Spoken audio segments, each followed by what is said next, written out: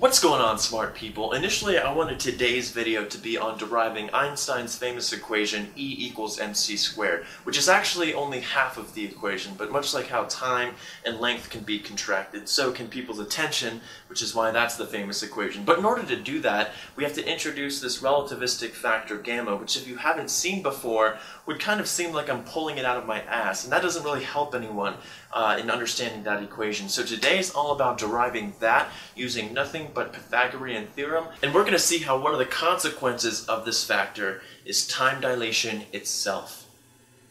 Let's get started. Let's consider a person who is on a ship and they want to measure how long it takes for a photon to go from the bottom of the ship to the top.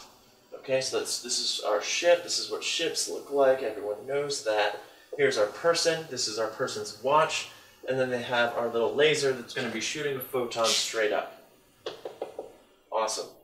The distance that this little photon is traveling is going to be how fast it's traveling times the time it took it to do so, right?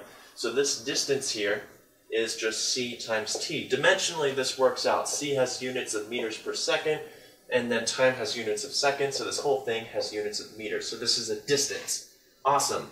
Now, we're going to let this ship start moving with some velocity v, say. And if it's moving, we have to introduce something that it's moving relative to.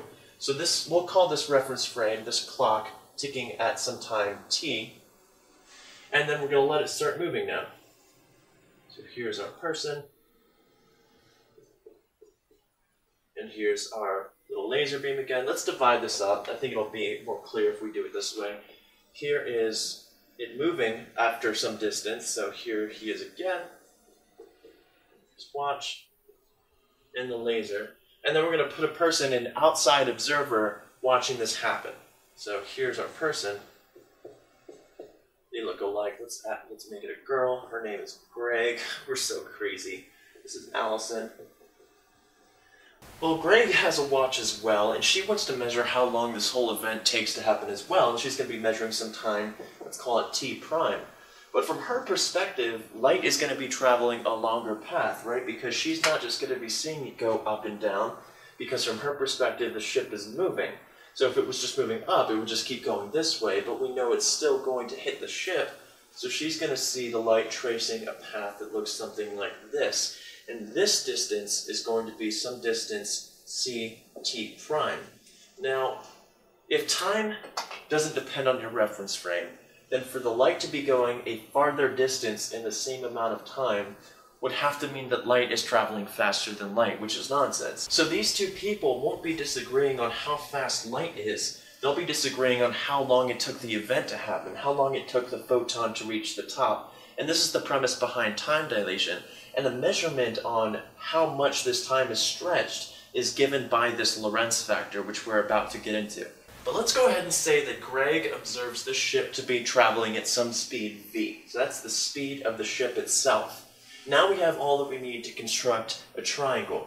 So if we blow up this triangle, this distance here is just going to be ct prime. This distance here is going to be ct. And then the final distance is going to be how far the ship itself has traveled with respect to Greg's reference frame. So that's going to be some distance or some speed v t prime. Okay? And now we can just use Pythagorean theorem. So we get ct prime squared is equal to ct squared plus vt prime squared.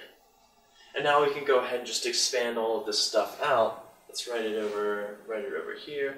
So we get c squared t prime squared is equal to c squared t squared plus v squared t prime squared. Okay, and let's get the t prime over. So this is going to be c squared t prime squared minus v squared t prime squared is equal to c squared t squared. And now we can factor out this t prime. So we get t prime squared times c squared minus v squared is equal to c squared t squared.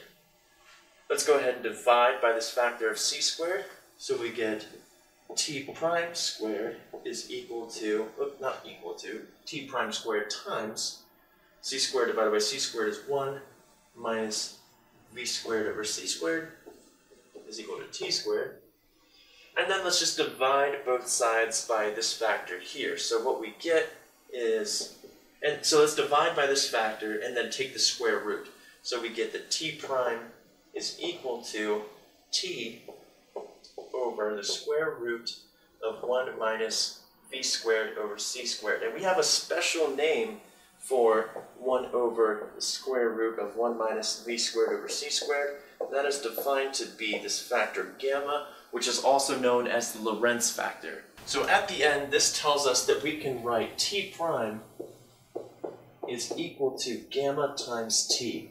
And what does that mean? Well, I think the best way to picture this is to actually maybe put in some numbers. So let's say that Greg observes the ship to be traveling at 90% the speed of light. So if we let v equal 0.9 c, let's carry through with this calculation. So this tells us that t prime is equal to t divided by the square root of 1 minus v squared, so it's 0.81 c squared, divided by c squared, so the c squareds cancel, which is equal to t over the square root of 1 minus 0.81, which is equal to t over the square root of 0.19, which is about 2.3 t. And what this tells you is that what time dilation actually means in this respect is that Greg would observe Allison's watch to be ticking 2.3 times slower than hers.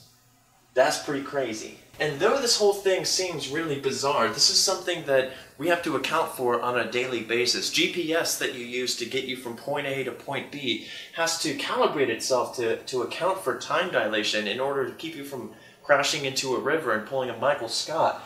So this isn't just physicists being wacky. I was more interested specifically in this gamma factor so that I can go through the derivation of E equals mc squared. But if you want to see more explanations on time dilation, there's a million of them out there. I'll try to leave a link in the description to a video that might be able to animate this stuff much better than I can that might help. In the comments section, I want you to tell me what you are studying, and if you had to study something else, what would that be? And I'll see you guys there.